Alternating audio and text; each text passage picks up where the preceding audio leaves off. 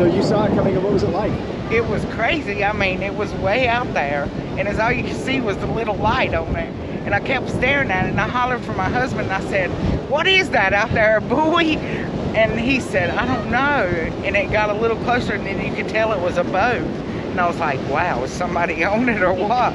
We thought they were really out there fishing, and it just kept getting closer and closer and closer.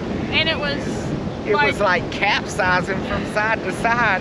And I mean, it was just crazy. You had to see it, but it just kept getting closer. Then it ended up right here. So you just couldn't believe your eyes, basically. You're like, who would be out in that? I mean, you was thinking, really, and the waves who were would, really bad too. I mean, the waves at the time was really, really bad, and you was thinking, is somebody really on that boat? Are they hurt, or what is it doing out there? And then I kept telling myself, it broke loose, you know?